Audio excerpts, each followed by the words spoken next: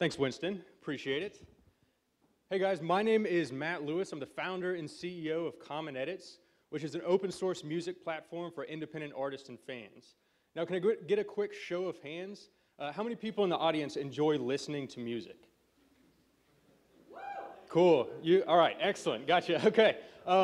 Right, so music is the spark of life. It helps enhance all of our experiences. Whether you're getting pumped up to work out or make love, it taps into an extra gear inside of our soul. Which is why it's a shame that the music that we're getting today is so processed. It's made for mass consumption and it lacks any nutritional value. Basically, we're listening to the McDonald's or the Donald Trump of music, where there's not a lot of substance behind it. Right? So what I want to listen to is the stuff that's growing organically around me, the stuff that'll help me grow as a person, not this processed McMusic that we're currently listening to. So why isn't this organic music making it to the mainstream today?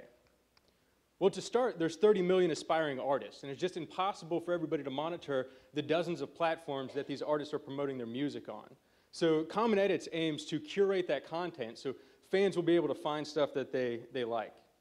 So CommonEdits, it's an open source music platform that provides the tools that independent artists need to become cash flow positive.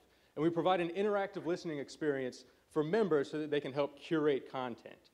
Basically, we remove the barriers of entry and all the bloat for the music industry. So the fundamentals behind CommonEdits starts with our embed player. And this is no normal embed player. There's a lot going on under the hood. What we're doing is we're recording every stream, we're recording every download, every member vote, every social media share. Anything that brings value to CommonEdits or the musician, we're allocating it into an algorithm and it'll help us curate the content, a lot like, say, a Reddit homepage would do. So the big draw to bring artists into CommonEdits is our open source music contest. Basically, we'll provide an instrumental that an artist can download, record their vocals on, and then re-upload where they'll get an embed player. Then as the fans interact, whoever has the best data will end up winning the contest. In our first contest, we ended up getting a feature with Project Pat. He did half a song, and so now there was a space available for somebody else to rap on top of it, and it went crazy, right?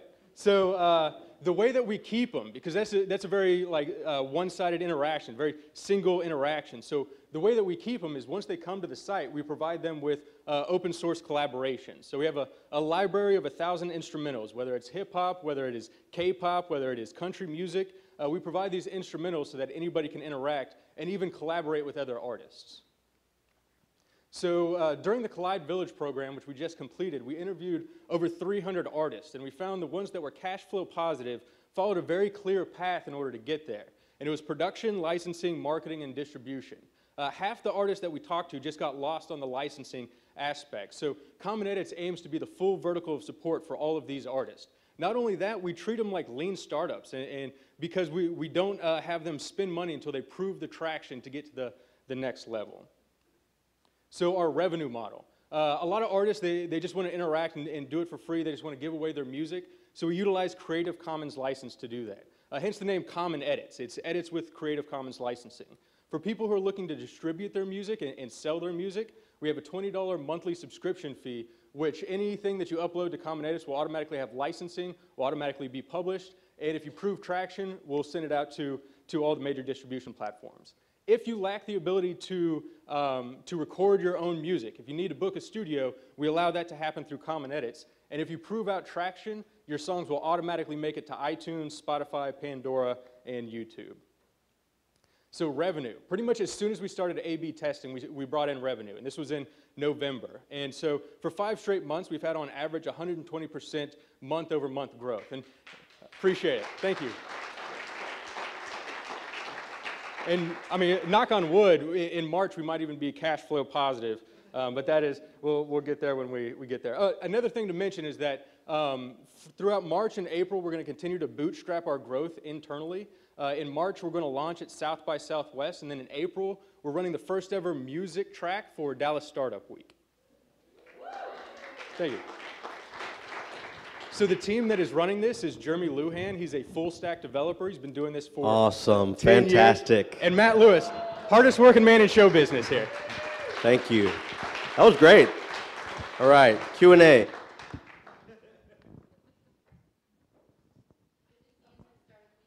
Oh, cool, yeah. That's where this first started. So it looks like that's a widget that they could place on their own website, and then there's an upvote, downvote similar to Reddit. How are you going to restrict that? Are they going to have to become members of your site? So is it kind of like SoundCloud, but then if they want to vote, then they have to register? Or how are you going to prove that someone's not playing you? Only members can vote. If you're a non-member, you can share it via social media, you can buy it, or you can stream it, and those will count as votes. The only ones who get an actual up and down vote are members of the site. Also, SoundCloud, by the way, they allowed copywritten music on their site, which is the reason they're not profitable. We completely stay away from that. In order to not get sued by the major record labels, which SoundCloud paid them $22 million last year, and they're going to keep doing that, we completely stay away from copywritten music. Do you have plans to get into merch? Absolutely. Phase 2. And so merch, as these artists upload their songs, they'll get a profile page. On this profile page, here's all the songs, you can buy them, here's any merch that they want to add to it, and we could be sort of a drop ship for them come phase 2. Cool. Yes, merchandise. Sorry, I have the mic. Oops. Okay, so I heard vocals and guitar. Is that the only thing right now, or if I play a mandolin and I want to go add a mandolin track to something, can I do that? How is that built into this? So there's current open source platforms right now where if you have one person can do the drums, one person can do the mandarin, one person can do the next, but once it's done, those songs don't go anywhere. So we focus on radio-friendly stuff that can actually get out there, but for someone like you, if you have a full band that's ready with an instrumental, absolutely, upload that to our website, and we'll provide the vocalist to sing on top of it. Yeah, you mentioned you're going to stay away from copyrighted music. How are you going to deal with sampling? Sampling. So no samples. Unfortunately, we just can't do it. In order to operate outside of what's currently going on, the ecosystem, we have to be completely free of samples and any copyrighted music. So a little confused, is this crowdsourced music creation as well, or just a platform of distribution? It is user-generated content, it is fan-curated content, and yeah, it's all made by the fans. Basically, we're like a canvas and letting these people put their art up there. It's one person making it, it's not like multiple people using your platform. Well, you got one producer, you got one vocalist, maybe you got two vocalists. By the time a song's done, multiple CommonEdits members will be involved in it. And if you can go to commonedits.com and enter your email address, we'll provide you with information on how you can interact, whether you're a fan or whether you're an artist. Also, if you go to bit.ly/CommonEdits, you can go to our Kickstarter, and if you donate as little as $1, you can help a local artist maintain some studio time. And it'll go a long way to help show that Dallas stands behind their musicians and their entrepreneurs.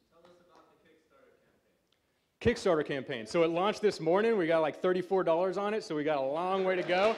Woo!